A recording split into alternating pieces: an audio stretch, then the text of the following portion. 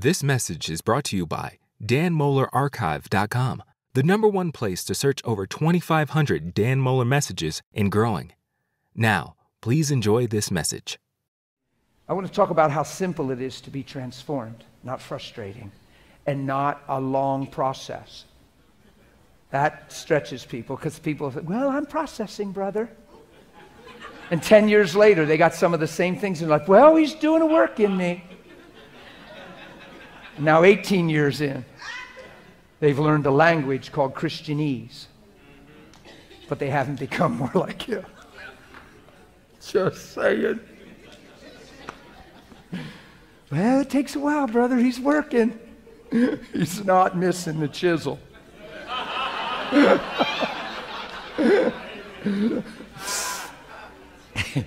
on.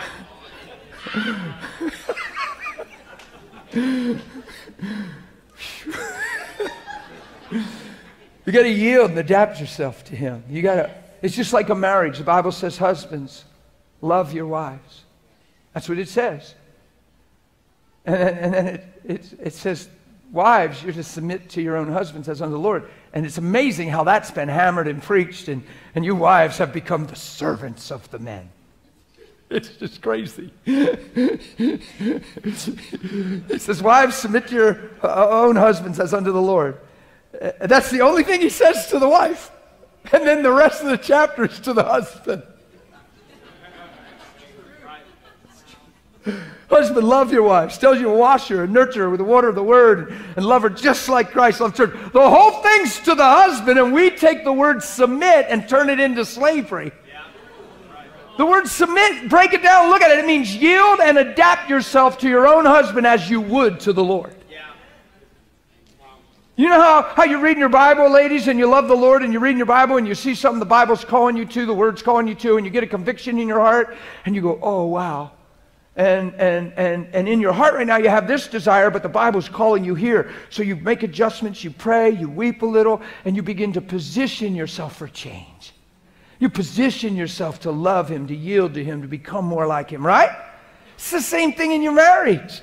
You get married and preferences get different. Sometimes you don't have straight up agreement on every detail. Why do you have to have a feud? Because you don't have agreement.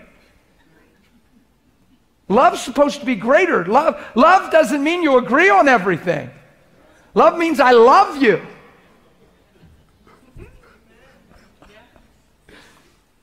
So that word submit just means yield and adapt yourself. Yield and adapt yourself to your own husband. So you got to yield and adapt yourself. So we do that to the Lord. We yield and adapt ourselves to him. We're clay. He's the potter. The clay doesn't make itself into anything. The clay will always be clay unless it's placed in the hand of the potter. If you study out clay and the potter, it's a neat teaching. If you're into them kind of teachings, it's just neat. The potter, if the clay is not pliable, if it's not moist enough, if it's not in the right condition, where would that come in with you? Just yielded, truly yielded, sincere. Come on, sincere. Let me tell you what qualifies sincerity. When you take your convictions and get alone with God, take a walk, shut a door, shut everything down till you get a hold of your conviction before the Lord so he gets a hold of you. That's sincere. It's one thing to get convicted. It's another thing to follow through with it and act out on it. Put yourself in a place where it's just you and him. And say, you know what? I believe you see me this way. I believe you made me for this.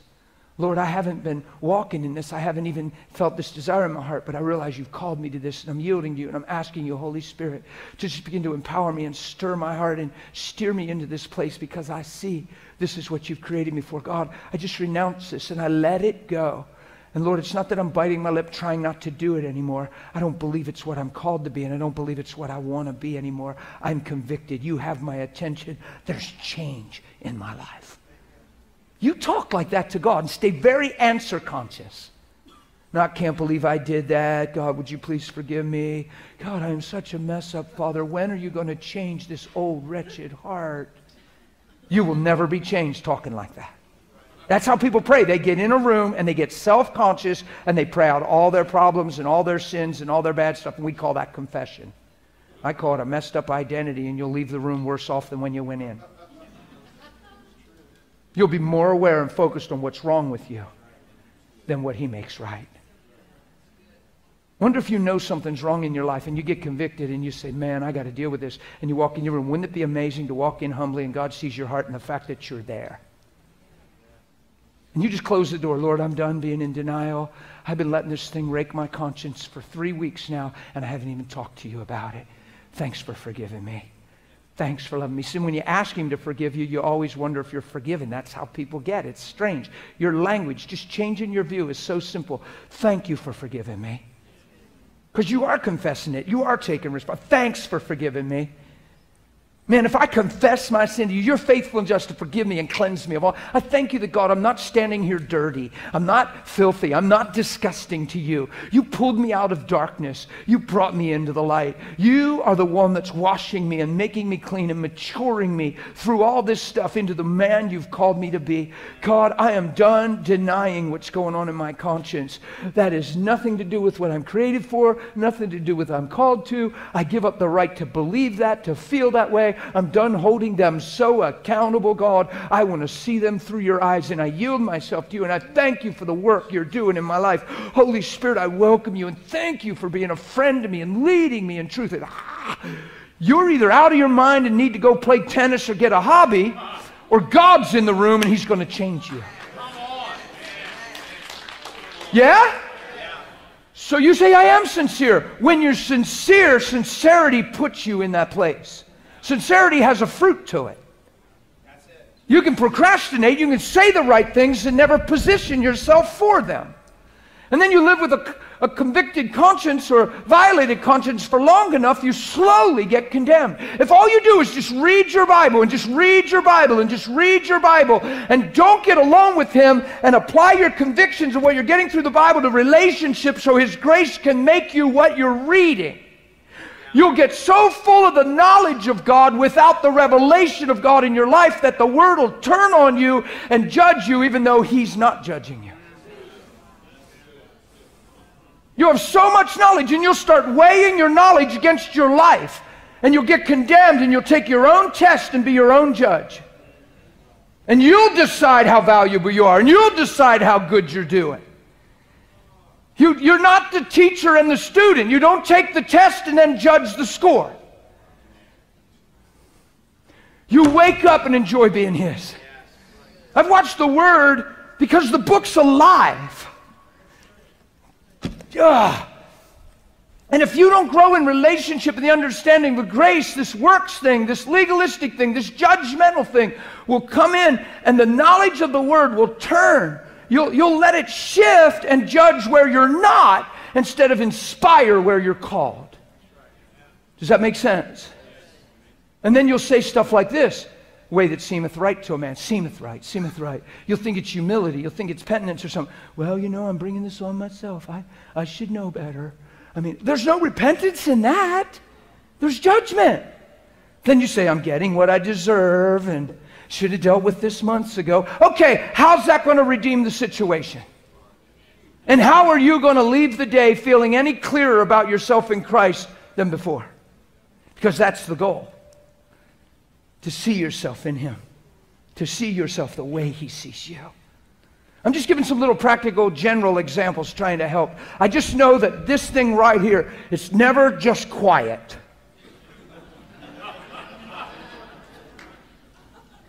Musing and meditating constantly. You know, I've been sharing this lately. It's been on my heart to amplify and clarify this. A high IQ, intellect, is a gift. To have a high IQ doesn't mean it's a curse and you're so intellectual. I think that's cool if you have a high intellect. Analytical is not a gift. Right. Analytical is never the Lord. I'll explain it. Oh, I feel that a little bit. People say, well, I'm just analytical. Stop boasting. It's not a gift. People say, well, God gave us the ability to reason. Not in analytical thinking. Here's what analytical thinking does. It empowers you to talk yourself out of Him, to talk yourself out of worthy, to talk yourself out of love. It makes simple things complicated. God loves you. I don't know how he can love me. Loves you. Well, yeah, but I have a hard time believing he can love me after all. I mean, I knew for years I've been in church and I went against. Loves you. How can you be so sure, brother? Because Christ's hanging on that tree. Love you. Here's what he's not saying. Take a good look at me, people. I hope you're satisfied now. Look what your sin has done to me. Don't you think it's time to change and turn and repent and come back to the Father? Hope you get the message, guys. Time for change. It's never the cross. Don't you ever preach the gospel that way. Here's the cross. I love you. I know who you are. I've known you from the beginning. I know why you're here. I know your purpose. I know your potential. Your lives have great value to me. That's why the Father's pleased to let this happen to me. So that in my dying, you can live. In my raising, you could be justified. That we could get the lie off of you and put the truth back into you. You're worth every penny of this sacrifice. You're worth it to us. Nobody buys what they don't think has the value they're paying for. Your life is worth my blood. Your life is worth my life. Come to me and live. That's the cross. It's the goodness. No preacher in my life ever told me that he hung on the cross because of my value. They all told me he hung on the cross because of my sin. Oh, he had to die because I sinned. I get that. But that's not a play on words. Of course he had to die because I sinned, but he didn't die because I'm a sinner. He died because I was a lost son. He died because my created value was subverted and covered over by sin, and selfishness had taken over love, and my purpose and reason for being got shaded and clouded, and I went from being in the image of God to a form and back to the clay. So Jesus does what he does, raises from the dead, and life breathes back into man, and now we have the garden again. The tree's still there, and the voice is still whispering. Follow him. And the blood is speaking better things. Paul says, what should we do? Sin because we're under grace and not the law? Certainly not. God forbid. Right? It's so powerful. Why do I preach this way all the time? Because nobody loves God first unless they see his first love. You be honest with me, growing up as a youngster, how many felt more indebted towards God than in love with God? How many watched a crucifixion movie and thought, wow, the preacher said my sin did that to him. He really took a beating. I'm not sure living much for him, and I don't feel like I can change. And you felt guilty watching that stuff. And even though your heart moved and you believed in him, you didn't know how to change. And you never really felt real close to him. You never felt like this growing up, most of us. Who relates to what I'm saying?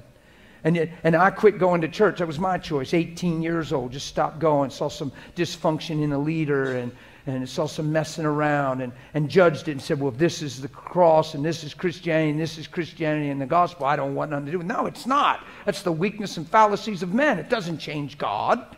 But it's amazing how we look at people representing God or speaking God as the image of God. So then we look at their image and get a... Yeah? So by the age of 20, I didn't want nothing to do with church. So for 13 long years, I didn't go nowhere. Dark, sad time.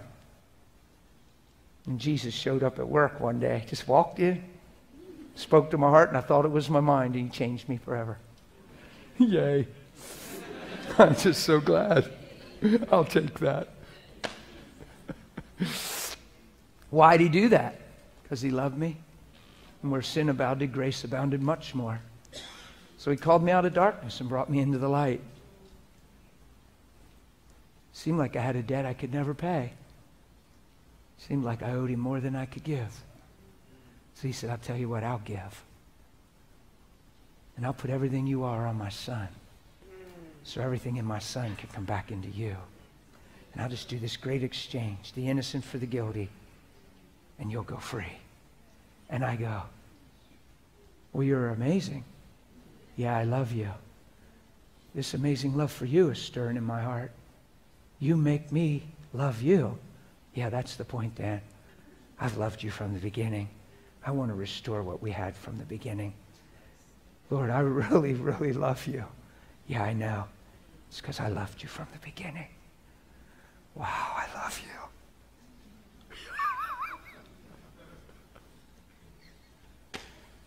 That sure beats serving the Lord. Letting your Christian service take the place of knowing Him. Letting the ministry you serve in take the place of knowing Him. Because serving in the ministry won't change your disposition. Knowing Him will. Serving in the ministry won't change your motives. Knowing Him will. You can serve in the ministry and start feeling like people owe you. You can serve in the ministry and be indignant towards people and still have preferences and be biased. You can serve in the ministry for affirmation, and then when they don't give it, you can get hurt and go serve in another ministry. And carry that hurt with you. And after 4 ministries, you're a hurting mess. And you don't need an altar call. You don't need ministry at the altar. You need to change your mind. And you need to change your heart. There ain't enough prayer on the planet. It ain't about prayer. It's about truth. It's about truth. It's not always about prayer. I need prayer. No, you might need truth. I never read a scripture that said ministry makes you free.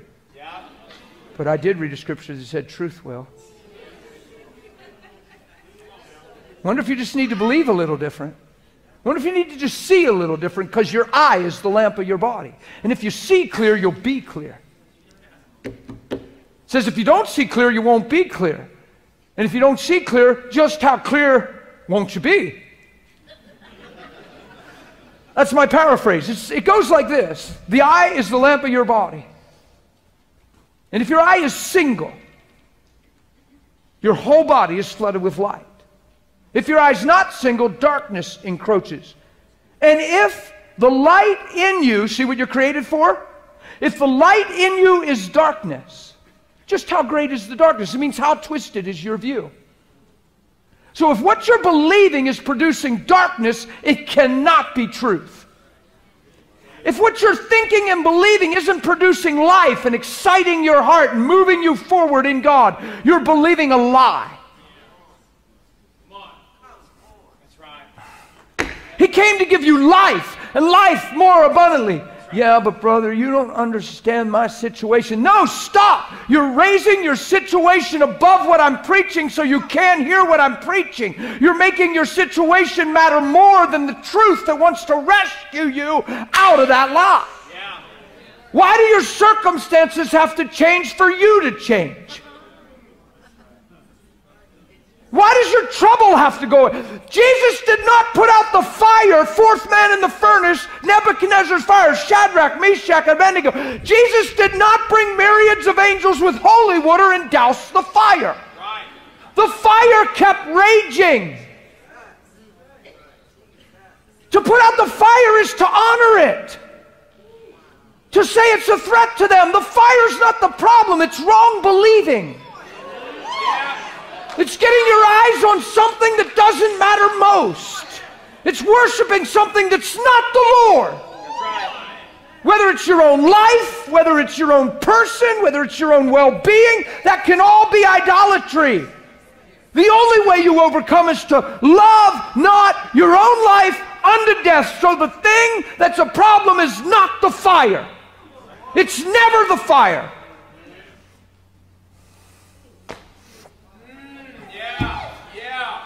Never the fire. Most of us are praying that there's no fire because we're afraid of fire. Just this message freaks people out sometimes. They think, what are you doing, prophesying trials? No, the Bible says the wise man's going through the same storm as the foolish. It's not because he opened a door.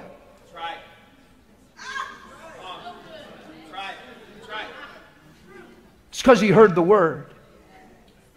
And Satan comes for the word's sake, not your sake. He ain't afraid of you at all. He's afraid of the word. And the reason you become a focal point is because the word was put into you. And now you can be something that he's very threatened by. He ain't after you. You don't take him personally. You take the gospel person and become what God paid for. And you take no account of these things. It's not about you going through hardship. It's about you becoming the person He created for you to be and standing strong. It flips me out, that story. That story flips me out with a fire, Nebuchadnezzar, because the king gave an urgent decree to make it 7 times hotter. Well, that's symbolic in New Testament faith of you and I just praying and believing for something. We take our faith stand. That's what they did. They took their faith stand, and they wouldn't bow to the king. He said, oh, fine. Okay, hot shots. Well, then we'll just crank up the fire 7 times more. That's like you getting a diagnosis of cancer, and you get revved up, you start crying a little, but you grab the word and you're doing the best you can, and you come to church and we all gather and everybody anoints you with oil and the music's playing and Jeff is just nailing it and it just feels so amazing and you're like, God was there, and you get your next test and the numbers are just a little higher. That's where you find out what you believe. Yeah, that's right. Come on. Anybody can pray when they have a problem. Yeah. And anybody can reduce this book to principles we're applying, hoping to get help. But when those numbers get a little higher, you find out what you believe. That's right. You find out if your motive is life or death or the kingdom of God. Are you trying to survive? Or are you going to stand and believe? Is the motivation to your prayers the fear of death or the promise of life? Is it sentiment and family and seeing so-and-so get married and my grand... We go sentimental all the time. I see it all the time. And then we get confused and wonder where the fruit and the results of our prayers are. You seek ye first the kingdom of God. In fact, the only reason I want to live, I love my granddaughter, but the reason I want to live is not to just watch her grow up. That's sentimental. That'll get cut down like an axe to a tree. The number one reason is the kingdom of God. Because only in that motive will I have the best with her anyway. And my love will always be love, and it'll never be self-centered. It'll never be her loving me. It'll be me loving her. That's healthy. That do you love me is twisted. Because you're saying, I love you for me. I love you for how you make me feel. I love you for the stability you bring. I just love you. You just mean everything to me. I don't know what I'd do without you. There's only one that deserves that. And there's only one that truly fits that. It's not a Hollywood movie, love. It's not a starry-eyed moment. It's not a feeling and a rush of emotion. It's a surrendered life for the sake of another. Love is a surrendered life for the sake of another. And we're called to love. The goal of our instruction's love. So if I'm walking in love and I'm a surrendered life for the sake of another, where's offense? Where's offense? Where's frustration? Where's discouragement have a place to land? All of a sudden it loses its voice and its reality goes out the window because I'm not in the world. Or I'm in the world, but I'm not of the world, so it's not, those things aren't alive where I live. Are you following me? They're not in the kingdom. Your will be done on as it is in. So we grasp that where the power of God's, okay, no cancer in heaven, no cancer on the earth. And he musters up faith to pray. And it's true, it's scriptural, it's good. I'm not putting that down. But why is it always the power of God? Why is your will be done on earth as it is in heaven always have to do with miracles and the power of God? Why isn't it more the heart of God, the nature of God, and the person of God? Your will be done. There's no animosity in heaven. There's no unforgiveness. Zero. Mercy rules and reigns. Your will be done on earth as he is. He is love, he is love, he is love. In this love is perfected, we have boldness in the day of judgment, because as he is, so are in the world. Love is the goal. If we miss love, we miss the point of why he came. He didn't come to fill your baskets and your barns. He came to fill your heart with the fullness of who he is. And above all these things, know the love of Christ which passes knowledge. Know the love of Christ which passes knowledge is to be filled with all the fullness of God. The word means a house with no empty rooms. You have a no vacancy sign over you. You're fully and completely occupied. You're a ship so full of cargo, there's no space to lay another box. You are His, and you are complete, and you are fulfilled. I found my life in Him, my identity in Him, and my destiny in Him. My eyes are fixed on Him. Now I'm ready to live my life and love the world. Come on, that's Christianity. I'm going to be straight. Anything less isn't. So let's grow into this truth and become this truth and give our hearts to this truth. That's not condemning when I say anything else isn't. What I mean is it will not fulfill what He paid for. And you know how loving God is? You buy a car and it don't run the way it should, you take it right back to the dealer. If it don't run right again and again, now it's a lemon and there's laws. Now you got a lemon. You're never a lemon in the sight of God.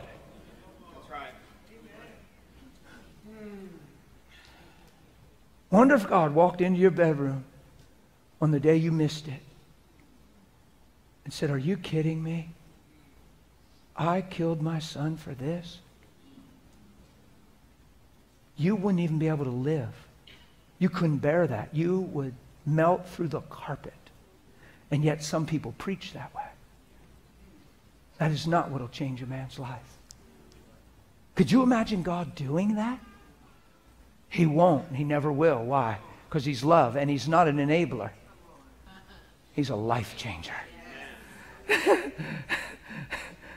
And all of a sudden, you don't get what you know you deserve. That's designed to humble you. That's designed to get you to lift your eyes up from whence came your help and start being in love. I don't love Him because I'm supposed to. I don't love Him because it's the right thing to do. He wins your heart. You can't make yourself love Him. You love Him because you see who He is and you see how He sees you. And all of a sudden the mystery's revealed. And it's not, I can't believe He loves me. How can He love someone like me? All of a sudden you realize your value isn't based on the way you've lived your life. Your value is based on what He created you for. Whew. You guys good? I'm almost done. Listen, without relationship, without coming to Him, without humbling yourself under His mighty hand, how will you ever be lifted up? How will your life change by you trying to change it? Some of you in this room had convictions for a long time, and you trying to change it hasn't worked. It never will. You wanting it changed. I'm not against a little bit of discipline in your life and buffeting your body like Paul talks about. I'm not against that. The end result comes by grace. You are what you are by the grace of God. When you see your life changing, here's how it works. You're saved by grace through... When you look in the Word and see what you're called to and created for, and you see all these commandments of what God has called you to, and you take them as privileges, not responsibilities, and you go into prayer, and you start putting on those things by faith, and you start thanking God and agreeing with what you're created for, and agreeing with love, and putting off human rights and human reasoning and just expectations on people. God, I surrender these things. Here's how it sounds like when I'm alone. Father, I thank you no one owes me anything. The whole reason I'm alive is to love, and love doesn't seek its own. You have crushed the lie of selfishness in my life, and you have removed selfishness far from me, God. I thank you, Holy Spirit, that you'll lead me in this truth always. And if ever I sway over onto this weak side, you will cause me to know, make me aware immediately, because you're my friend. You're in me, and you guide me and lead me in all truth. Thank you for forming Christ in me. Thank you for revealing Christ through me. God, I am so given to you, and I am so surrendered to you, Father. I call you Father. That makes me your son. I thank you for loving. I just talk like that. I'll be driving and just talk like that. Thanks for fathering me. God, thank you for just being a friend and a father to me. Thank you for empowering me to be a friend to you like you are to me, and to just live my life by your Spirit. Holy Spirit, you're awesome inside of me. I love you so much living in me. That sure beats wondering where God is. Looking in the mirror and going, ugh. Probably I'll look in the mirror and say, there you are. And I'll be driving and I'm figuring out where I'm going, and you check your mirror, you look, and you catch your rear view, and every once in a while I have it turned where I just see my own eyes. And I go, oh, I see you. He loves it when I do that. It's not a thing I do. It happens every once in a while. It just happens. It's spontaneous, but he loves it. His presence manifests in my little truck. You wonder how God can come in there like that. And I don't teach feelings and manifestations much, but I'll tell you what, there's a place for knowing. And I'll be like, I see you in there. And he's so childlike. I'm either totally goofy and out of my mind, which some of you might have assessed. But he doesn't believe that. He believes that I believe him. And he likes that I believe he lives in me. He likes that I believe he likes me. And he likes that I'm allowing that to teach me how to like myself in a healthy way, where it's not vanity, where I actually love who I've become, because now I can fulfill the two greatest commandments. I can love him with everything I am because he's loved me with everything he is. And I can love my neighbor as myself because I see myself clear. How are you going to love your neighbor as yourself when you don't even like you deep in your heart? When you're still holding yourself accountable for 10 years ago, 3 years ago, a year ago. When you're still identifying with what went wrong when you were 4 and 5 and 6, when you went over to the babysitters, and all you see is the trauma, and you look in the mirror and all you see is the past years and the questions, why God? How are you going to love your neighbor when that's you and your view of yourself? How are you going to love your neighbor as yourself if that's your view of yourself?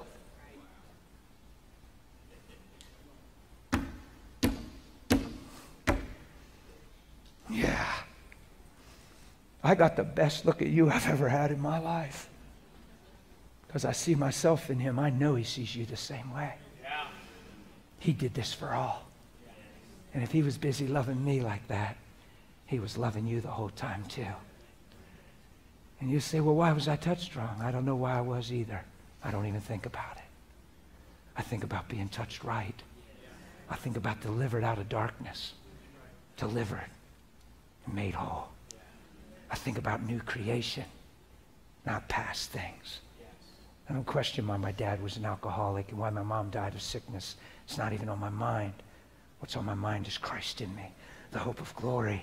And we already won, and we're heading somewhere. So let's get in the race and run well and rejoice one day that we all believed and didn't grow weary in well-doing. Let's all rejoice that we didn't get sentimental and intellectual in the way of the analytical thing I talk about and just reason ourselves into a mess and find a reason to not be like him, to find a reason to not be encouraged, to come up with a reason and find a couple friends that aren't encouraged, and then they become your support system and your soundboard. And all they can do is sympathize. They'll never help you if all they can do is sympathize. Bearing your heart to your hurting friends is not helping. Because all they do is accommodate you in your pain and understand it. And you call that sensitivity. I call it enablement. Yeah. Yeah. It's not that I'm not sorry that happened to you. But I can't be sentimental with you and say, I'm so sorry that happened to you. I can't believe they did that to you. That'll just make you cry harder because it happened. No, I'd be more in the line of, listen, I'm sorry people do what they do. Jesus said, forgive them, Father, they don't know what they do. If they had a revelation of him, they'd have never touched you wrong. If they had a revelation of him, they'd have never said that to you. If they had a revelation of him, they'd have never done what they did. I think we should be crying for them right now. Don't cry for yourself. Yeah. Listen to me. Don't let what they did decide who you are when what he did is greater. And don't become a product of what you've been through when he went through something to identify you. I need you to make the shift with me right now. Look, I'm being a friend. You don't need me to cry with you. You need me to pull you out of this thing. You are not stereotyped. You are not a statistic. Yeah. You are his. Now let's get up and live like it. Yeah? That's how I'd talk to you as your pastor if your spouse just left you. I'd talk to you 20 minutes after you found out your spouse left and you're a heaping mess, sobbing. I would have that conversation with you. After I cried with you for 20 or 30 seconds, but you won't get more than that. If I cry 20, 30 seconds, you see I care, you have enough because I can't force tears. But I got to pull myself out of that because I can't just hold you and be sorry they did that. I got to look you right in the eyes and say, listen, this isn't too soon to tell you this. You are not the product of what one person did unless their name is Jesus. I am sorry you made this terrible decision. Yes, there's things we're going to have to walk through, and I know we got to talk about the kids. I am sorry they chose this path. But don't you let what they did decide who you are. And don't you let what they don't see decide what you do see. Your life is more than what they did. You are no less anointed, you are no less called, and you have no less destiny. So now is the time we need faith, and now is the time we need to trust God. So every song we've ever sang together in church, and every message you've ever heard, now it's the time to apply these things. Yes. You don't apply these things so they don't happen. You apply these things if they do happen. When they happen, it's more important to have faith. That's right.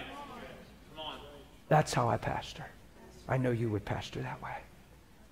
Yeah? And you would know I care, and I'm not being hardcore. Because I would weep with you while I'm talking to you. Because I so wish they didn't choose that. Because it's real and it causes ramifications. But it doesn't have to mark you and stereotype your life, and 3 years later, you're still not the same. 4 years later, you're with somebody else, and it's not because you're complete, it's because you're in need. And you can't even do that justice because you're still scarred by this, and you're always looking over your shoulder.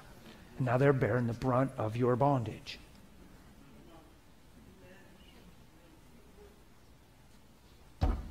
It's amazing how people split and are with somebody significant immediately. I'd rather you be with him. Yeah. Yes. In such a way that you get so complete that if you are ever with somebody, it's out of the fullness of your life, not the vacuum. Don't you let people try to take the place of what only he can be. Please be with him. Yes. Please get alone with him.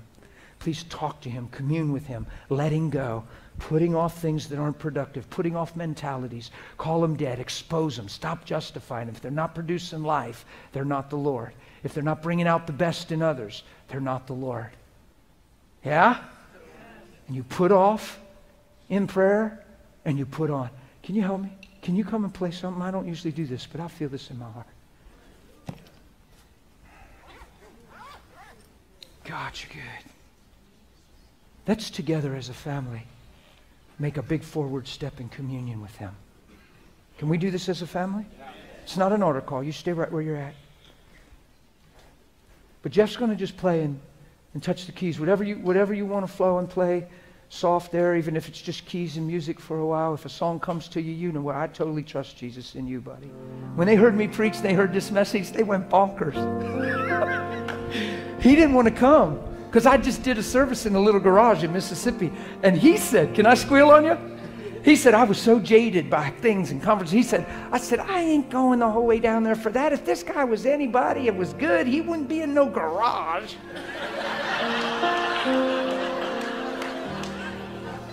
But I'll never forget it. I started sharing, and there's Jeff and Suzanne sitting, and he's crying in the first 5 minutes. And he said, I just never witnessed anybody preach with such conviction and embody what they were saying, and they were so real about it. It just, he said, but see, that's Christ in us. We can all be that way. Right. Guys, you can carry that conviction in your workplace because you've been with him. Yes. Because you've been with him. Like, it's not going to happen if you haven't been with him. It's not going to happen because you listened to somebody on YouTube or sat under great teaching on Sundays and Wednesdays. It's only going to become life when you be with him. You're saved by grace through faith. When you get alone with him and you release faith in his presence, faith all alone, you actually believe enough to be alone and block out time to just be with him. That's where grace comes and meets your faith. And watch, grace starts making that truth, that thing you're seeking, grace starts making it your reality. And all of a sudden you come out of the room and you don't even realize it. You're different. You're changed. You start thinking different, processing different, responding different. And all of a sudden you realize, because people say, what happened to you? Man, you're not this. Man, you this. And you didn't try it. You just been with him, and you didn't bite your lip and try not to get angry. That means you're angry. That means you have it down inside. Anger management is not the kingdom. Putting it off is the kingdom. Anger management's hypocrisy. It means I'm harboring it, I'm just not expressing it. I'm controlling it. I have such discipline. Oh, I feel this way about Jason, but I ain't gonna show it. I'm gonna control it because I'm the master of my life. I'm in control. Look, when the thing's not in him, you don't want it in you. It's not anger management. It's put it off. Deal with your heart. He said, if you got selfish seeking in you, don't boast and lie against the truth and appear to be something you haven't become. Deal with that. Get alone with God. Surrender it. Tell him you were never created for you. I realize you never created me for me. I've prayed for me. I've cried for me. I've hurt for me. And a lot of times haven't even liked me. God, I'm done with this confusing rat race. The best I understand, am putting me off in your presence and asking you to help me, Holy Spirit, to learn what it means to deny myself, pick up my cross and follow you. But I honor you. No one has loved me like you love me. No one has forgiven me and been to me what you are to me. And I want the beauty of what I see in you to be the beauty of what people see in me. Transform my life and make me one with you in every way. Not just spiritually and positionally, but tangibly, God. I give myself to you. You can pray that way when nobody's looking. And that's what transforms your life. Wanting to be different will never do it. You'll just weigh what you're not. Doing that right there, transforming. It reveals your sincerity, it marks your faith, and it welcomes Holy Spirit. And then you are what you are by the grace of God. So the more you see yourself changing and the more people see you changing, the more you cry and say, oh my goodness, you're so good. You're really doing this in me.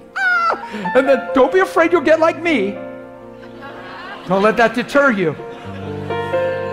I'm just me. You be the best you. But what happens is you go, oh my goodness. Or you just go through the biggest thing at work where you know you'd have been a basket case. And suddenly you realize you didn't even see it that way and it didn't even affect you. And you're driving home and you realize 2 months ago I had fell apart and I didn't even think about being shook. And all of a sudden you're in your car weeping. Wouldn't it be great if you have to pull over on the shoulder and just weep? Because you know he's working in you effectually. Because you've been with him. Because you've been with him. Please don't talk about him. Please don't just listen to songs about him and fail to be with him. Please don't just say what he says and not be with him. Please don't let knowing about him take the place of knowing him. Because this is eternal life. This is eternal life, that you might know him. So we're going to enter in right now to just a little moment. I'm going to probably forget you're in the room for a second. And I want you to forget I'm in the room. And I want to help springboard you if you've been struggling. If you're struggling at home, just getting alone with him, if you don't know what to say or you just feel self-conscious, get the communion elements. Just grab the bread and the cup and go in a bedroom and start remembering him. Just go back to Sunday school and children's church and the things you've learned in your life, even in services, and just lift your eyes up to the ceiling and keep them open maybe, and just, Jesus, this represents your body. Let it be a springboard to communication. Let the communion elements be a springboard to stir your heart and trigger your language. The Lord taught me a long time ago. He said, people lack intimacy with me. They don't get close to me. Teach communion as a springboard to intimacy. Start talking about his body. You gave your life for me. Not because you were mad at me, not because you felt sorry for me, because you loved me and you knew that what I was living, I'm so much more in you. Thank you for not giving up on me. Thank you for not judging me. Thank you for not coming mad. Just a humble, meek, loving Savior. Gentle and kind, but so powerful. The Lion and the Lamb. It's amazing. Thanks for what you've done. The best I understand, I yield my body to you and I give myself to you and I ask you to mold me and shape me into everything you desire. Thank you for covenant. And you just activate your heart. You take the cup and then you just begin to talk to him and be real. Just like if we were driving in the car and you're asking questions, pastoral questions, ministry questions. Just get along with God. Just be with him. But when you get with him, know this. He loves you. And he wants to father you. So Father, we just come to you in closing right now, and we're just going to open our heart and we're going to say, we believe that you love us. I'm going to get personal now. I want you to activate faith. And even if you just listen a little as an example of what I'm doing, and you just start activating your heart and personalize it, it's a good step. I saw to do this. I felt like God wants to springboard us into intimacy and just have a little corporate time together that inspires us to go be alone with Him. Father, I thank You that You love me. I thank You that over years of weakness and misunderstanding and reactions to life, You never changed Your mind about me. You never changed Your mind about my value. You never changed Your mind about my destiny. You did not rewrite a book out in front of me, but instead You wooed me and You drew me and You came to me and You turned my heart to You. And I thank You that You're not mad at me. I thank You that You forgive me. I thank You that You wash me clean of everything that I have ever done. I thank You that You're pleased to give me the kingdom. You said I should never fear, and You called me a little sheep in the flock, and never to fear, because it's Your good pleasure. It's not Your burden. It's not Your obligation. It's Your pleasure to give me the kingdom. And I just thank You for giving me who You are and the way You function. And I thank You that the depths of Your heart and the depths of Your being become the reality of my life. I don't want to just serve You. I don't just want to do good deeds. I don't want to be seen by men as a good doer or a do-gooder. I want to be seen as Yours. I want to be seen for Your image, for Your love, for Your nature.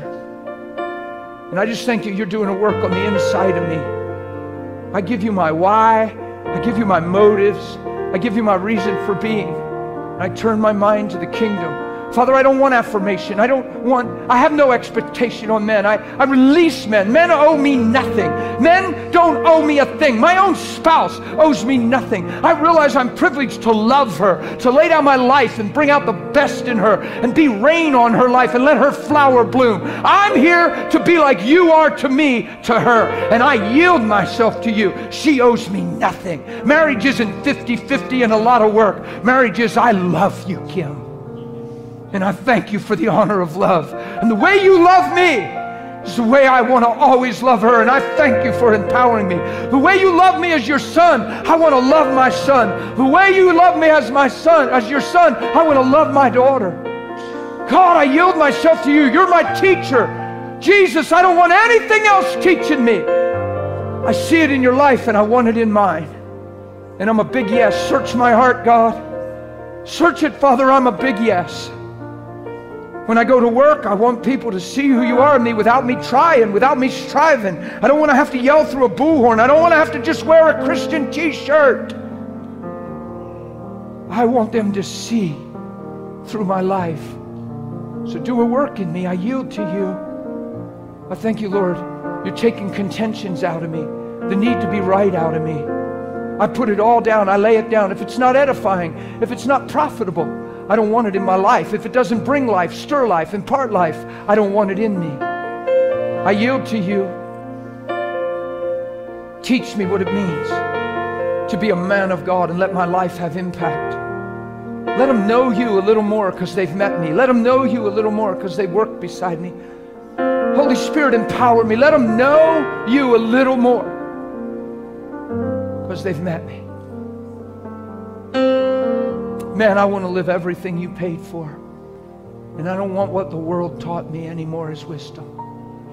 I want a brand new thing, a new creation, a new mind, a new way, a new reason.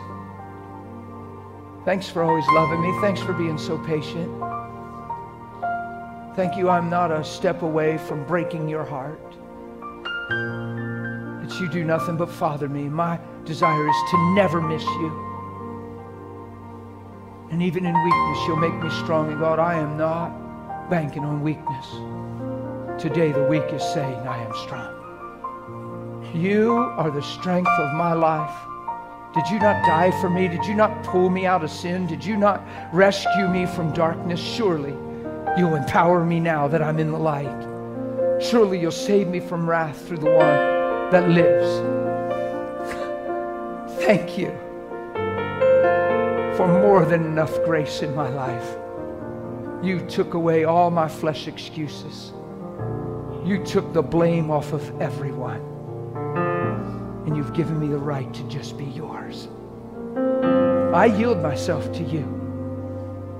You're bringing great change in me because You love me.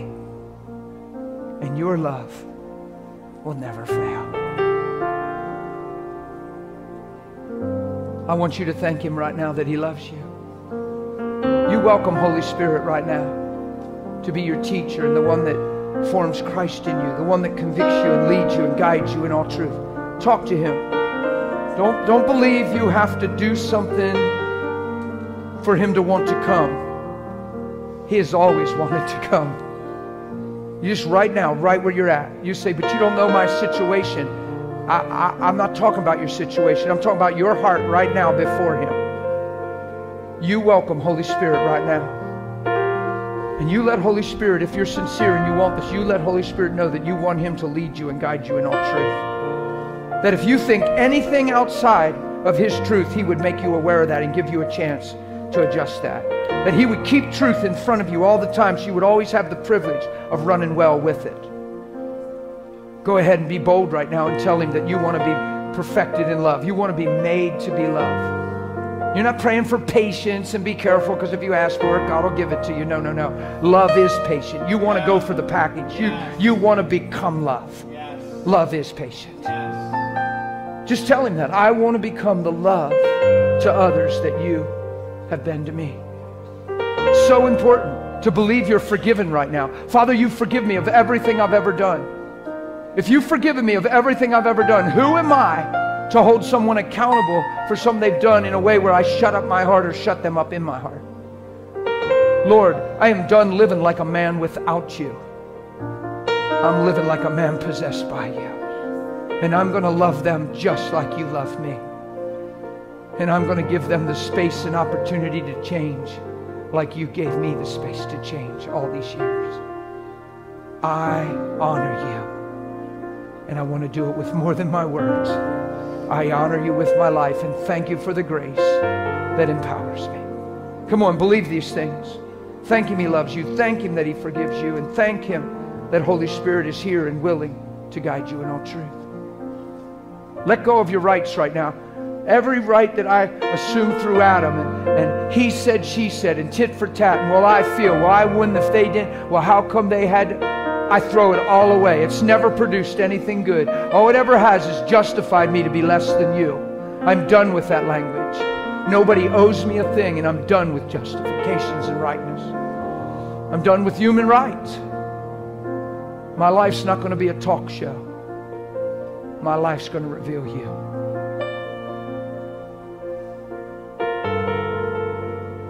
Thank you for teaching me and guiding me in truth. Father, I thank you for this house. I thank you for every soul.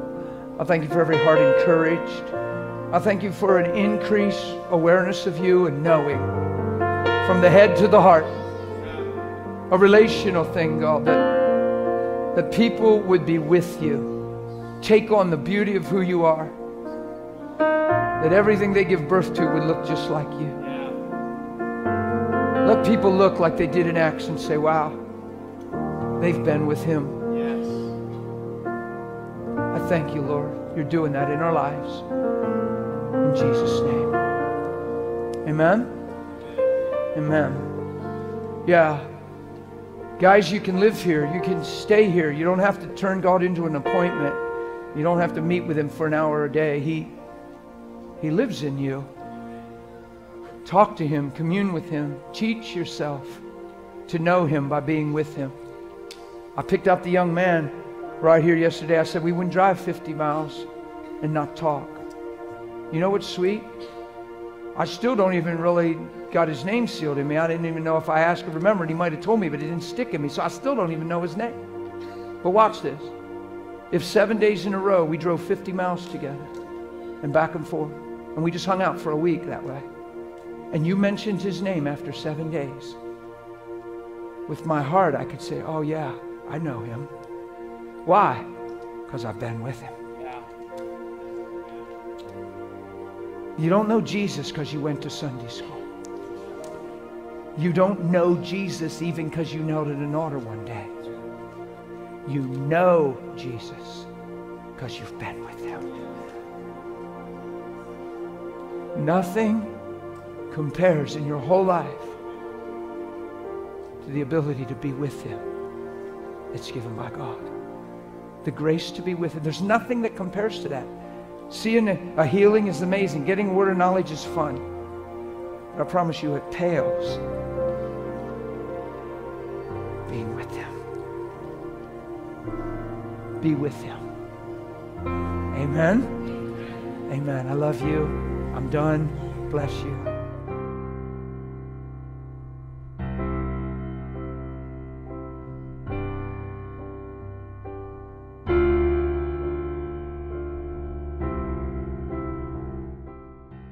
If you enjoyed this message, please visit danmohlerarchive.com to find over 2,500 more messages from Dan, all organized by category, playlist, and search. Enjoy.